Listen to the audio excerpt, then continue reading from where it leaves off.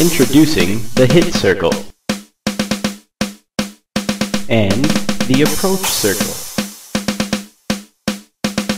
When the approach circle reaches the outer border of the hit circle, you should click. Hit circles will usually follow the rhythm of the song closely, or sometimes the vocal line. Now it's your turn. Hit the next 4 hit circles. Great job!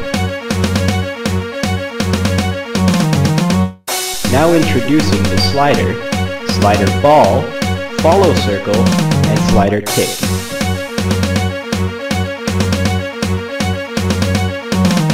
When the approach circle closes around the head of the slider, click and hold the trigger button, and follow the slider ball to the end of the track.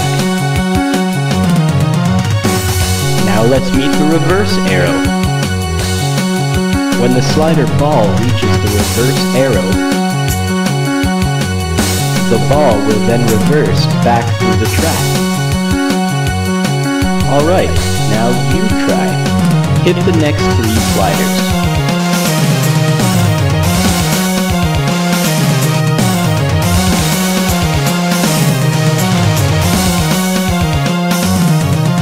Great job!